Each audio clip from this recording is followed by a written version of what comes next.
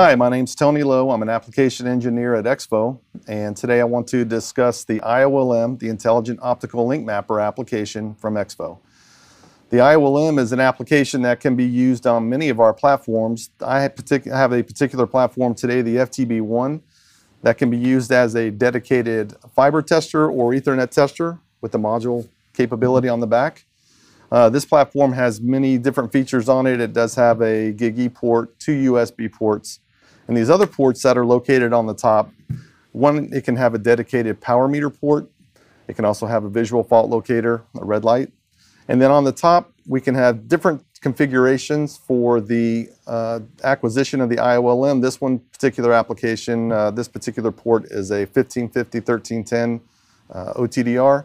On the second port, if you have a live network that you want to test and you want to be able to isolate and find problems in the network, we have a 1625 application that I have on here. So as I get ready to move forward, this is a Windows-based application, so it's very easy to use.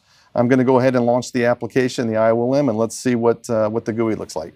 Okay, so now that I've got the iOLM set up, I'm going to go ahead and take an acquisition. So the first thing I want to do is connect my fiber, clean it, plug it into the appropriate port, and then hit start. Okay, so now I've initiated the iOLM application on my FTB1, and there's a couple of things in the user preferences that I want to make sure that are selected. One is going to be the user preference. And when I see on here, one of the benefits of the iOLM is that I can export an iOLM .SOR OTDR trace, but I haven't, this is not the next step. The next step would be to also tell the iOLM, I want to see the OTDR graph on my PDF report. So you can see there's a couple of different ways I can create a report, but PDF. Hit apply. And then second thing would be to look at test configurations. The benefit of the iOLM is that it can help to determine pass-fails, and the pass-fails are determined by test configurations that are used in the iOLM to determine if the event is good or bad.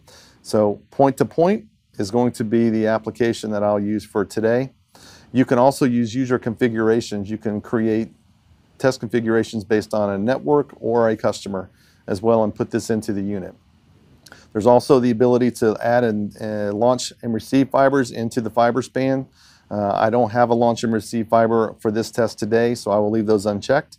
And then I want to make sure that my wavelengths are checked correctly. I want to use 1310 and 1550, and then it's start. So now that the iOLM has taken the acquisition, I'm going to quickly look on my link view, very easy to read link view, and determine if there's anything in that span that I might want to look at and correct.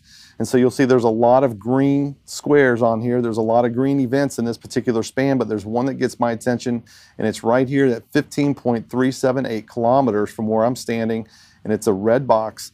And it looks to me like it's a bent fiber. So I can come down to the iOLM and look at the actual measurements that it looked at. And at 1310 versus 1550, I see a much higher loss at 1550 than I do at 1310. And so the iOLM has identified this as a macro bend in the span. And that is an unexpected loss and can cause problems when you try to turn up your network. So now that I look at it, it's one thing to be able to identify the particular event, but the strength of the iOLM is also to go down and look, and we have a diagnostic piece as well. And this is telling me to go to that location and inspect the fiber in that area to search for excessive bending or cable compression. So this gives me the ability to quickly respond to a problem in the network, or also to quickly fix something as well and fix it accurately. So we can see that there's a lot of benefit to this particular iOLM application. So now the next thing I would do at this point, I would say, okay, I've got my iOLM. So now I want to go back and I want to actually create a report on the platform that I can use to turn into to someone. So I'm going to go ahead and come in here to my Windows-based platform and ask it to create a report. And it's going to create a PDF report that I can use and I can send to someone. So now you're seeing the strength of the iOLM. It's very simple to use. It identifies events in the cable span, and it will give me pass-fails based on thresholds that I've placed into the unit. And it also will give me a diagnostic so that I can go out and fix the span. And that's the key. It's going to take an inexperienced technician. It's going to raise them to the level of expertise. It's going to create credibility with the trace, and it's going to create consistency across all the testing procedures. So that's the strength of the iOLM. I hope you enjoyed this video. Thank you for watching.